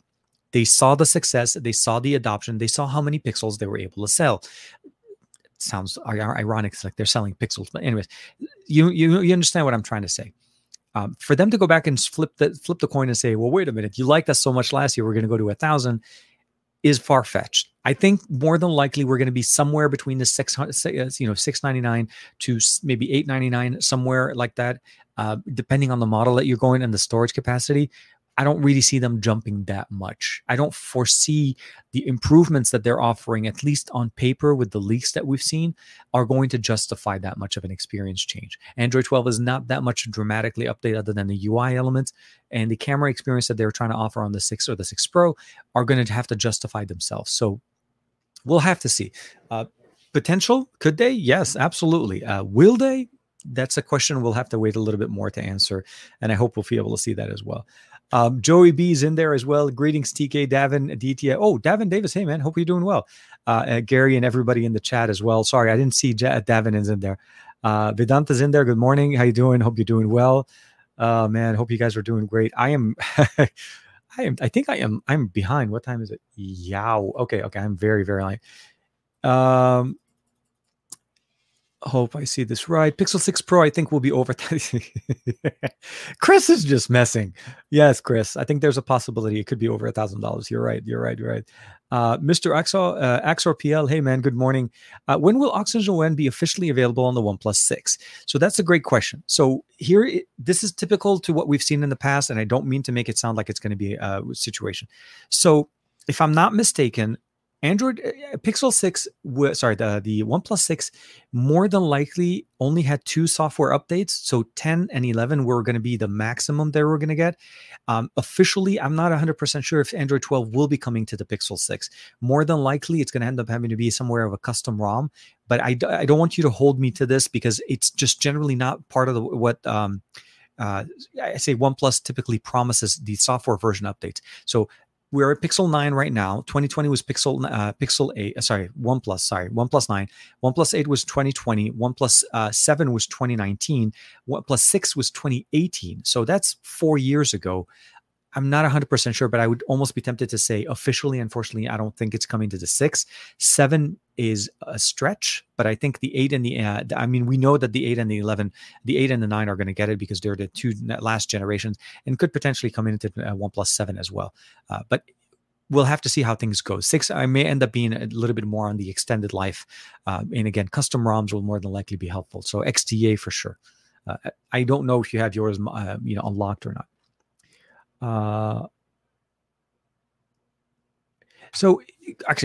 Vedanta is asking for good budget price friendly headphones for India. General headphones for me, I would probably say realistically OnePlus for me do typically very well, especially the Buds Z. Latency, battery life, and audio performance were pretty decent. The microphones that we had them were really good. Haven't seen another upgrade to them since then. But my only experience, I would probably say, typically those type of series of headphones. Soundcore is also pretty decent when it comes down to audio experience. The TicPods, not the Pro, but the TicPods 2 did also do a pretty decent job. So I think those are generally available in most markets. So hopefully one of these will fit what you're looking for. But my concern would always be just what you're using them for. If you're using them just for listening to music and making phone calls, then these will typically do well. Gaming is a very different beast because when you start talking about gaming and headphones, it's going to be a little bit hard, especially when you're talking about budget, because they typically drop the latency. The latency is super bad on the lower end, and even if you do get low latency options, those typically start shooting up in price. The wireless Buds Z, though, from OnePlus, with OnePlus smartphones, typically do well with Fanatic mode or gaming mode now turned on. Let me see what else we have here. Earl Owens, hey man, how you doing? Hey TK, just watched the Sony Xperia 1 Mark III unboxing. This phone is my third child. Yes, I've been oohing and eyeing on all of these videos, literally posted. So we've seen a few videos. There's, I think, one. I'm tempted to say that's probably the one you saw, the one with the gray Xperia 1 Mark III with that kickstand case that they had. I think, no, don't get me wrong.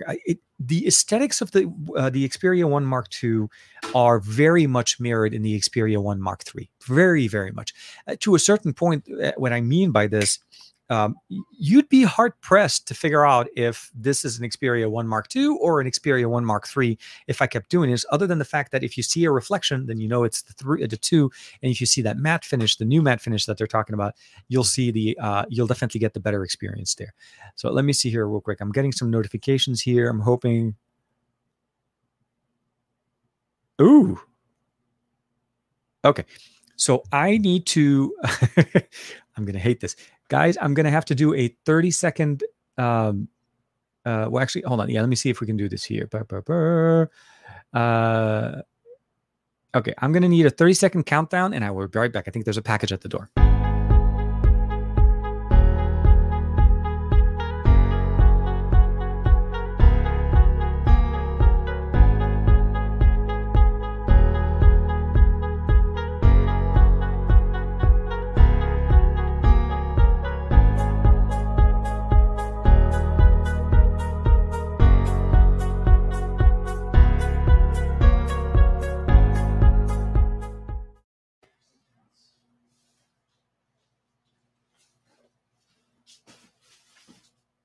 Oh, you guys left. Sorry. Okay. Do apologize for this. I normally don't like doing this. I wish it was a 3080 Ti. No, I don't. I don't have any. Don't get me started on the 3080 Ti, man. Seriously. No. Well, Okay, so if you guys were watching the show on Wednesday, on not Wednesday, what's it called? On Thursday night, I mentioned during the show with Juan Carlos is I was able to actually basically secure a 5950X, an AMD Ryzen 5950X CPU that I was able to secure, and it's in the process of being delivered. So I was hoping that that was the package. Unfortunately, this is not that package, but this is the cooler that came for that CPU. I ended up picking up a Corsair. I think it's the IQ, the 360 millimeter fan setup on it to basically water basically an AIO cooler for my CPU that's coming in. The current CPU that I have is a 3900X that comes with an air cooler, but I don't feel like it's going to be enough for overclocking it, since I want to start pushing the limits a little bit with that one. It's a much more powerful processor than the 3900X, but yeah, I was hoping that that's what it was, and it turned out to be something else. But I'm sorry for building up everybody's hopes on that one. I am in the process. I am hopelessly trying to get my hands on a 3080 Ti. I'll say that. I don't think it's going to happen. I had zero luck getting it on the 3080 standard. The 3080 Ti is even worse because the moment it comes up, it's gone. So the launch event that they had with Best Buy with the early access in my area, they only had it in one specific store in LA, and it was in downtown LA, which was about 45 to an hour away. It was so far, and I would have to have been there 2 days in advance, standing in line to be able to try to get my hands on one, that it just wasn't worth it. The Newegg Shuffle is just a joke to the most extent because it just never works. There's no rhyme or reason how many pieces they have and how many people. They could have literally one unit of something and they're having thousands of people, there's hundreds and thousands of people signing up, and it never works. And I've been doing it for the last 2 months, and not once have I won anything. It's not like I'm getting an option and just rejecting it. But I do apologize for having that little bit of a jump out and coming back. I was hoping it would be 30 seconds. It took me a little bit longer. Lobby music while we wait. TK's. You spoil us, my friend. Yeah, no, I appreciate it. But again, I really would have hoped that this was the 3080 Ti. Yeah. Live unboxing, Chemi. No, seriously, guys, if it wasn't, I mean, I'll show you the cooler. It's not, seriously. It's an Amazon box, nothing special, and I don't want to make it sound like I'm hiding it. But literally, it is just a Corsair cooler for the 5950X. Unfortunately, the 5950X is not here yet. Let's see what we have.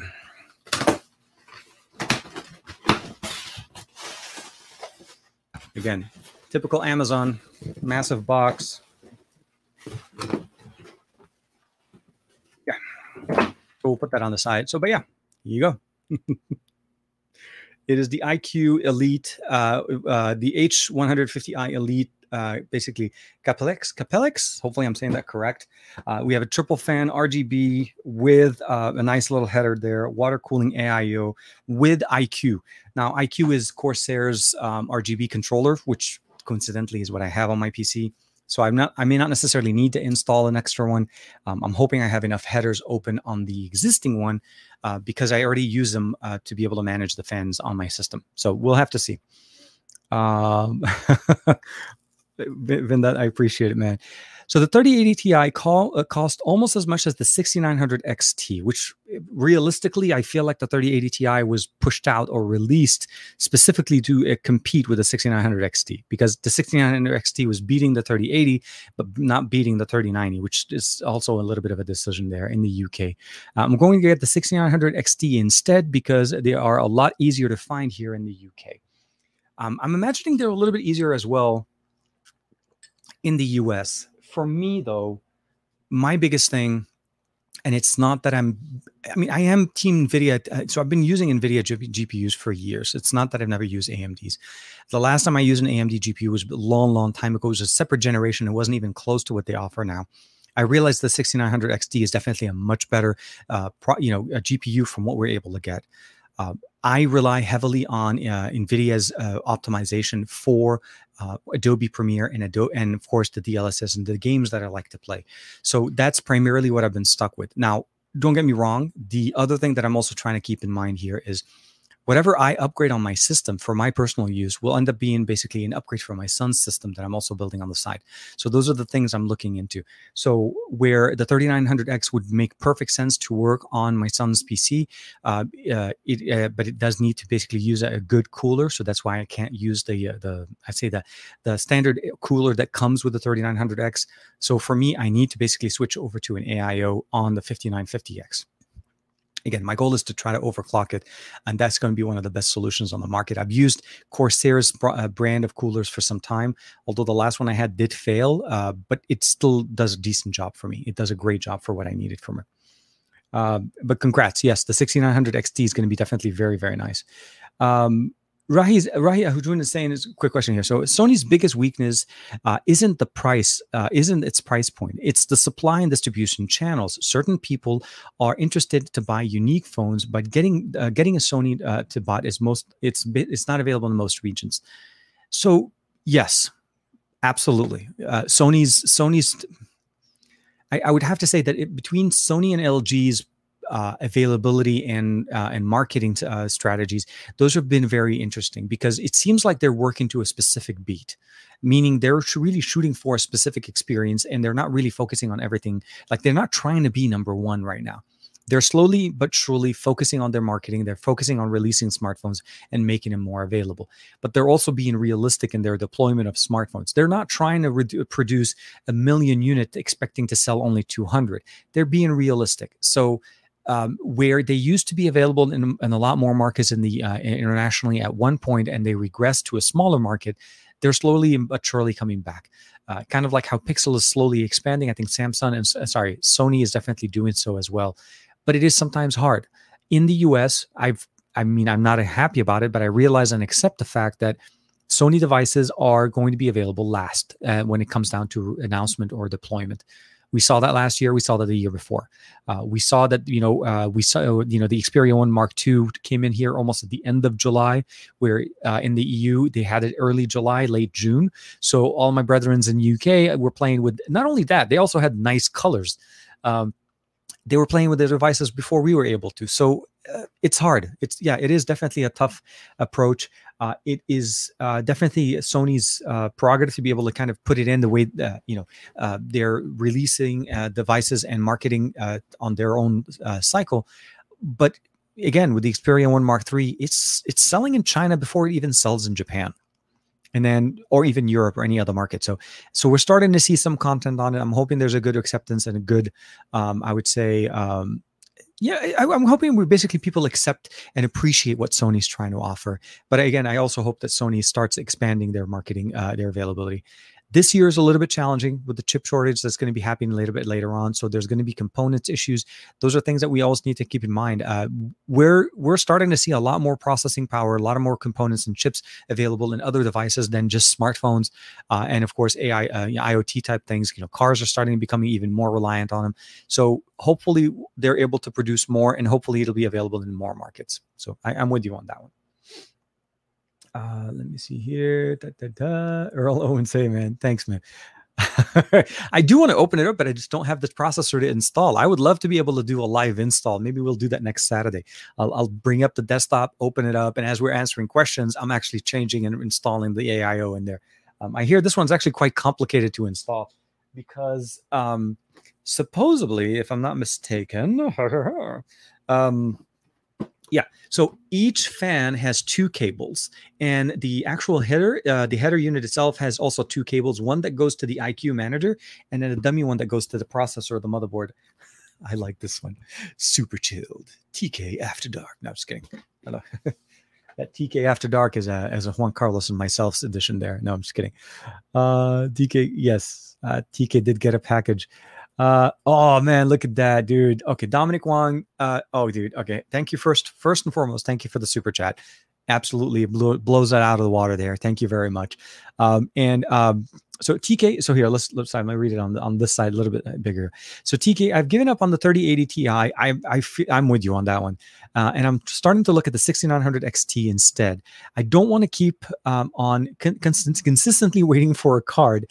AMD Fidelity FX Super Resolution is coming on the 22nd of June as well. So the performance when it comes down to gaming, absolutely. Don't get me wrong. The 6900 XT is hands down one of the best options you can get. It actually does beat out the 3080, not the TI, the 3080 NVIDIA GPU card.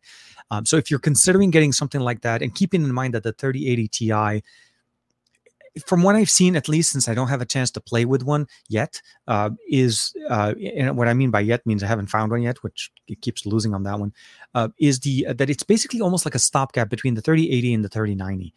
It's closer to the 3090 in performance, but it essentially has a 3080 body, and it's essentially an overclocked version of the 3080, which typically those are what the TIs are. They're overclocked. So what I say essentially is, should you stick with it unless there's a specific reason for you to need NVIDIA's performance, specific performance? Yeah, no, the 6900 XT for the most part is, I think, the better solution to go with, especially for what you're looking for, and with the new updates that they're pushing through. For gaming performance and improvements, that gap between NVIDIA and AMD is becoming very, very small. And optimizations for AMD cards are also coming up now for more gamers, for more games and systems.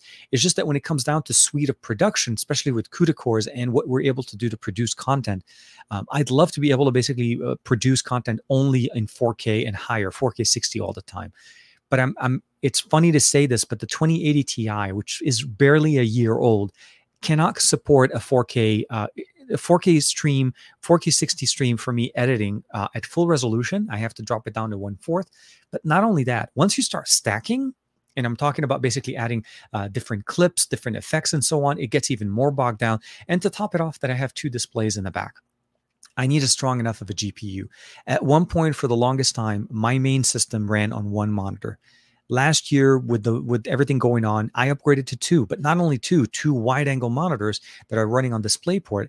And I can say that the 2080 Ti is doing a decent job at working with it, but it still hasn't. I don't think it fits the bill yet. So those are the reasons why I'm looking at it. But for sure, dude, the 6900 XT, I would love to hear your thoughts on it once you're able to get one. And it's something that I think a lot of people should consider. AMD has been doing amazing. Again, one of the reasons why I've switched from Intel to AMD for the last 3 to 4 years now, and I have not looked back specifically at all, like with when it comes down to those. Hold on. Joey's jumping back with Sony stuff. I love that. Sony's saying with the WF-1000 XM4 announcement next week. Okay, and the price revealed that the Xperia 1 Mark III is going to be about $1,298 US. Makes it perfect for a power couple. So I'm hoping that we're going to see a combo between the two because of the announcement of the XM4 is coming in earlier than the actual smartphone. But yes, no, for sure. The Xperia 1 Mark III is absolutely going to deliver a better experience than what we saw from 2 previous generations Xperia ones from Sony. It's going to give us obviously the best experience. We already know what they're capable of doing, and they've demonstrated it over and over with the Xperia 1 Mark II. So anything they can add to that to improve the audio. I mean, we have 300. There's going to be 360 audio, I think, on the new one, if I'm not mistaken. So those are things to keep in mind. So for sure, yeah, an absolute power couple to be dealt with for sure. Moises Silva saying sales in China are stronger than expected. I think it's because their release is essentially first there, and I also think there's a lot of people outside of China that are buying it, not necessarily people just in China. So yes, initially only place in the world available in China, you're going to start seeing some heavy sales, especially since it was an interesting change in approach than what we've seen from Sony before. If there's one thing to say about Sony is that they're not, their inconsistency is the only consistent part of the story. So what we see now essentially is that they're seeing stronger sales there. I'm hoping that that'll help them indicate a much sooner release for the rest of the markets. So the fact that it's being sold tells us that they're ready to release it. We are in the summer. This is the time. So it's literally a matter of time before we see it. And is it going to be at around $1,298 like Joey's saying? Or is it going to be closer to what we saw with that direct translation? I think I saw somewhere where it's closer to about $1,400 to compare to what you compare to the price point in Chinese yuan. So we'll have to see how that goes. Let me see here. So Greg is saying, yeah, I hope the Pixel 6 won't be that much. I'm hopeful that Google is going to try to support their existing fan and the existing fan base for Team Pixel, as well as the ability of having people be able to afford the Pixel 6. You don't want to outprice it out just because you're going with your own SoC. Offer different, different configurations. So that's why I'm thinking the 6 may not be around there. I think when he said 6 over 1,000 as just very, very far fetched. If anything, I think that maybe the Pro, depending on the configuration with storage, but not the beginning price. I hope that they're not going to forget the success that happened last year with the Pixel 5 and just jump and go back to Pixel 4a pricing and expect people to bounce back. So we'll have to see. Early in China, okay. Early sales in China for Xperia, they're sold out for the first initial batch, which is something to keep in mind. Also, Sony does not make massive batches, so their initial batches more than likely was specific to that market based on anticipated sales. So there's always going to be less availability onto the demand, and if anything, it creates more of a hype. This is 3080 Ti in China, but in the whole conversation around Xperia 1 Mark II. So we'll have to see how that comes up. Ken X is coming back here. Okay. So speaking of cars, TK, is it true? Is it true? It's really hard finding replacement parts for your Tesla. It might be a way for me from buying one for my wife. So it's hard for me to comment on this one a little bit right now, mostly because it's early. I've only had the car for, I want to say I got it on the 26th or the 27th of March. So we're in June. So I've only had it literally for over 2 months. Parts and availability on us here at least for us in the US, it's not hard. There's enough service centers, enough places for us to be able to go fix it. At least for me, there's 2, if not 3 service centers that are within short driving distance for me. And I haven't had to actually use them. The only thing that I would probably say that is still on the back of my mind every time I go for a drive is the fact that the car has no donut and it does not have any type of spare tire kind of an approach.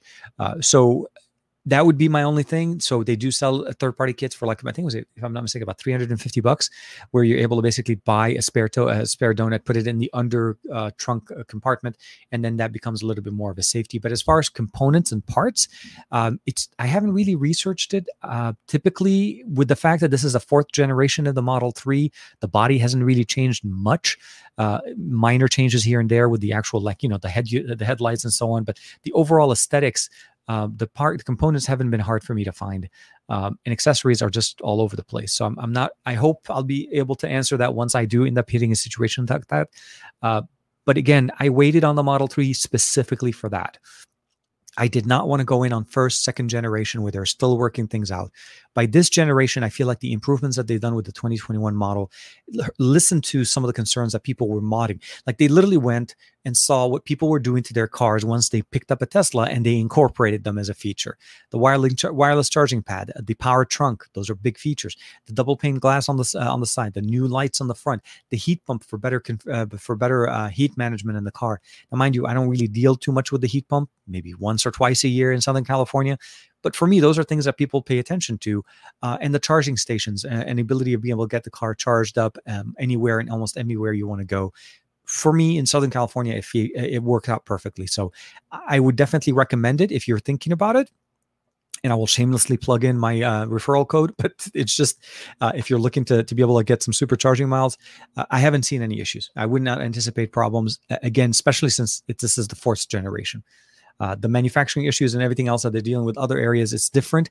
Our cars, at least in the US, are manufactured here. So for, like, mine was made in Fremont. There's going to be the Texas plant. There's a whole bunch of different things to keep in mind. They're definitely supporting their primary markets for sure. Let me double check here. Davin, NVIDIA. Okay, now I jumped one more time all the way to the end. This is typically what happens. Moises Silva saying is that the Xperia 5 Mach 3 more than likely would be close to $1,000. So if that's $1,000, then, and the other one is about $1,300, that's about the price difference that they had last year. And when I mean $1,200 is it's the pricing that we saw last year between the different Xperia 5 Mark II and the Xperia the Xperia 1 Mark II was about $300. So that is realistic. Masby saying, "Ouch," says Ford.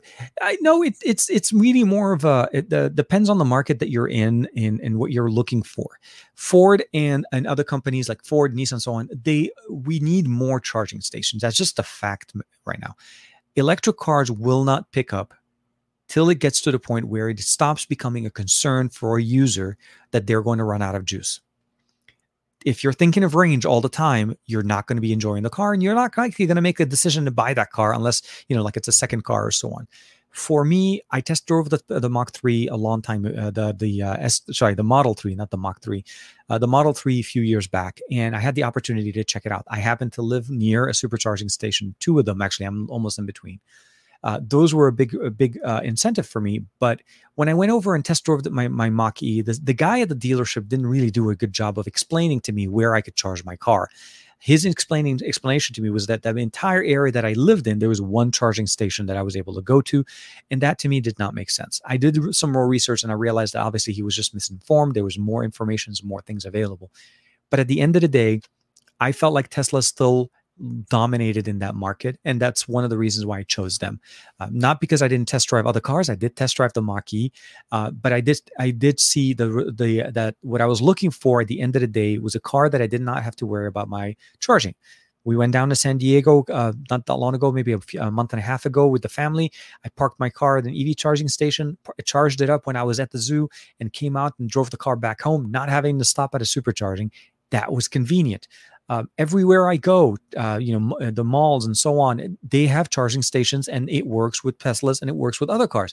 So we're seeing the improvement, but I feel like we need more, and we need more, and need them more to be consistent and at a faster pace. Not the, I would say, the trickle charge options that we sometimes see where they're so slow, it defeats the purpose of even using them.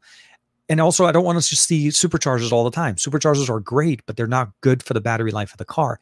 I love the ability of charging my car from 0 to 90% in about 35 minutes, but that's not something I want to do all the time. I don't want to nuke the battery on this thing. I want it to last me a few years. So yeah, for sure.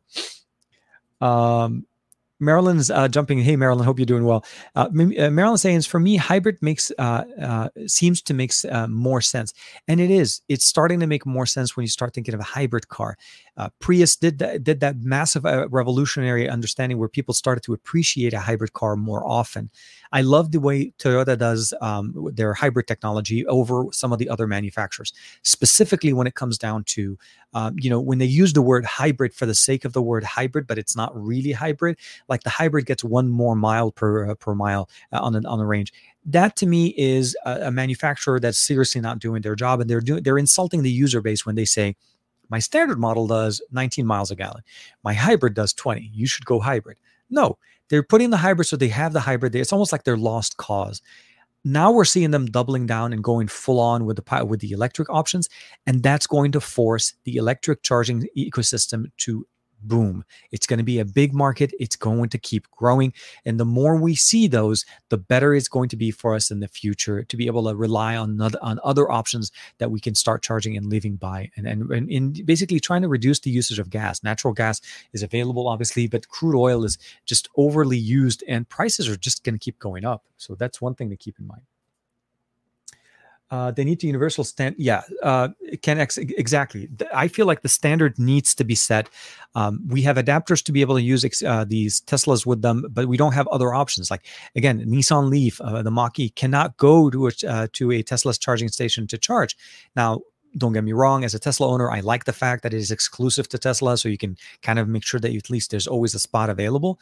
But with more adoption, more availability, those fears are going to go away. So we'll have to see. So that's actually a good question. So the Ford F-150 Lightning is rated at 300 miles. And I will say my understanding of the 300-mile range that they stated changed dramatically after I saw Marquez's video that he did on it. I was surprised because, I wasn't able to actually find anything other than what he said in that video to support that statement that he said. But essentially, it's a 300-mile range with 1,000 pounds worth of weight in the trunk, which means the car on average, when it's running empty, the truck, I mean, should be able to get longer ranges. Those were always kind of the concerns that we looked at. The Mach-E, I want to say the California edition had the 300-mile range, but that was a special edition that costs way more than what the standard model, Model 3 did. So to me, those are kind of compromises you have to kind of keep in mind. Right now, it's Ford's first electric sedan, Ford's first electric truck. So again, would what we know now from what Tesla had to deal with at the beginning with the release of the first Model 3, Model 2, second generation, so on, would you double down and jump on that, or would you go with what's been tried and true? I think at this point, we're still at the point where I would probably say Tesla still wins because of the experience that they have, mostly because of what we have currently with the ecosystem. I may not at some point, if I decide to upgrade from the Model 3, go to another Tesla. By that point, I'm hoping we have more options. And we're starting to see the first generations of those. And again, within the 2 to 3 years or so, 3 to 4 years, depending on where we are, that may be the next solution. It may end up being a Mach-E. The car drove very nicely. It felt like I was driving a regular car. It did not feel like it was electric, with the exception of the configurations that we had in there. Earl, the EVs coming from VW, Audi, and other non-Tesla with ranges of 225 miles, that has me thinking these other manufacturers are not concerned with range. I think whenever I see those type of solutions, whenever we see cars come out, like, we see a brand new car, it's like, okay, and then they use the word long range, 230 miles. They're not concerned with range. They're really building these cars as cars that are going to live in a specific town system. And what I mean by this, let me explain. Take an example would be like somebody that lives in Los Angeles. I'm using LA. It's a big city. Obviously, some cities are a lot smaller. You buy a car like this, be it, with a 230 mile range. And keep in mind, 230 advertised EPA range means about 180 to 200. We're not going to get 230. I'm also not trying to say that the 352 miles that I was sold on my long range is going to actually occur. Again, always expect less. It's intended for areas where you live, essentially, that the longest duration or the longest distance that you're going to go in your car on average will basically be maybe 30 to 40 miles in one way, and then you're going to be coming back. And if you're charging at home, that ecosystem is actually sustainable. It's not designed to be traveling with this for long distances. That's the main concern that you want to keep in mind.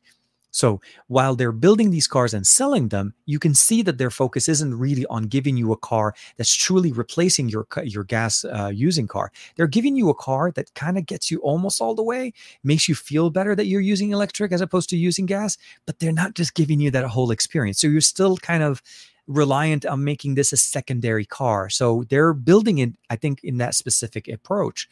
Tesla doesn't have gas cars. Tesla doesn't compete with its own brand. They're not having to, cannibalize their own existing car lineup to be able to sell you another car. The other OEM or the other carrier, the car manufacturers are having to do so, right? They're competing with their own gas-consuming cars at the same time, trying to release something new. It's a weird approach, kind of saying, hey, we have the veggie burger and we have the regular meat burger. They're both great burgers, but I don't want to make it sound like this one is better than this because I want you to still buy more of my stuff. So that's always going to be the approach. I think Ford is definitely one of the biggest cars that can definitely push us in the right direction. But this is the thing. This is year one. It's the second and third year is where we're going to start seeing some of those improvements. This is why I'm excited to see what's going on. More electric cars means a bigger ecosystem and a much better support for EVs. That means by the next generation of EVs, the next big car generation, we get version 2 of Mach-E, version 2 of Lightning, or version 2 of the i3s and so on. Those are the cars that are going to be exciting because we would at that point see more EVs, and they're no longer worried about cannibalizing their existing lineup because they still want you to buy cars, right? Sorry, I know we've converted the live stream into a car show, but this is a very big emotional thing because I really like Teslas, and I obviously, since I drive, I always feel very strong about those. I feel like the folks that don't get Tesla because it's electric, more about the autopilot and the ecosystem. So the autopilot is nice, but it's not necessarily the biggest thing about it. So yeah, the electric part is a big factor. I installed a home charger for me here because I knew that was something going to be a long run. I wasn't trying to rely on the ecosystem of chargers only. Although when I do travel, I'm not going to lie that if I'm planning a trip outside of Los Angeles, meaning outside of the Los Angeles general area, county, I typically will research where chargers are going to be, and I typically will try to plan my route around them and make sure things are working. So those are things you do keep in mind. It's an electric vehicle. I want to get to the day where I don't have to do that. But now I know that if I go down to San Diego, I know where the superchargers are. I know where the other options. If I want to go down to San Diego Zoo, if I want to go down to Magic Mountain, I want to go down to Disneyland, I want to be able to make sure that it becomes more available. But yeah, I mean, Tesla just is Tesla, and it is, for the lack of a better term, their own ecosystem is somewhat of people do tend to basically, think about that when they're getting into that car.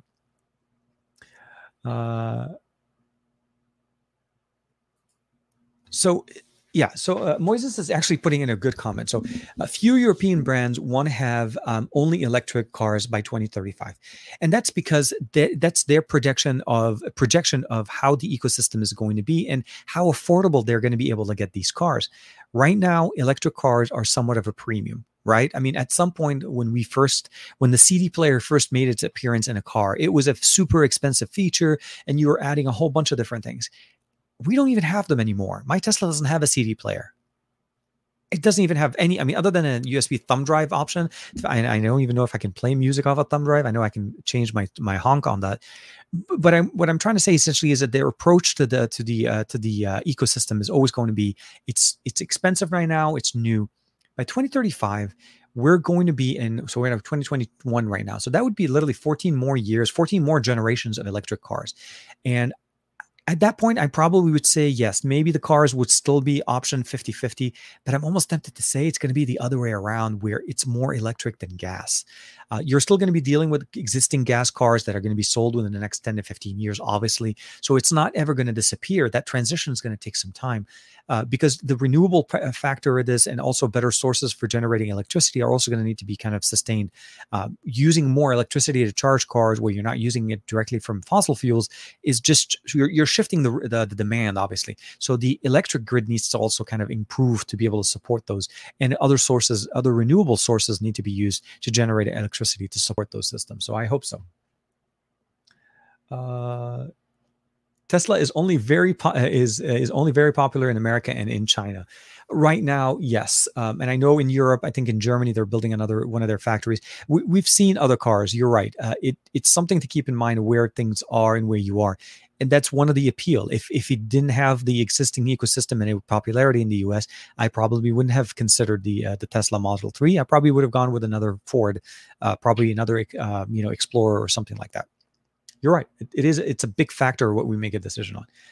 Aditya is jumping back with Dominic. Electric cars, and Dominic Kwok saying electric cars are very expensive in Europe. And I think that's because of the availability and what's going on right now. So the more models come out, the prices will come down. And I think that's the biggest thing. We're starting to realize, or I think companies and countries are starting to realize, global warming and emissions from our vehicles are a big factor.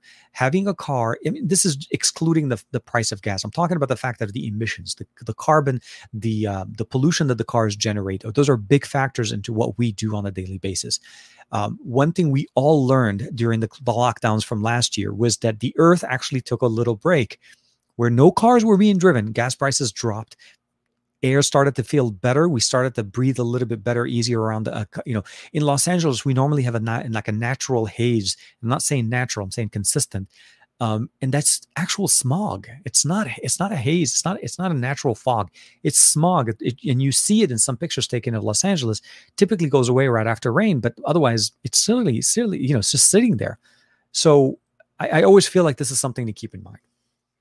But I think, if I'm not mistaken, Greg just hit me straight up the head and he's like, TK, it's that time of the show. You're right, my friend. It is. We are at the hour and 42 minutes of the show. I can't believe it. Okay. Two things I can't believe. First, I forgot to turn on the bottom monitor. Second, it is an hour and 40 minutes into the show. So with that being said, as I'm going through some more of the comments here, I do want to say thank you to everybody, obviously, for checking out the show. But please, if you don't mind, as you see right there with the comment that I have pinned to the show, it's TKception. It is that time of the show where we typically like to do a TKception part of the show. Just if you don't mind,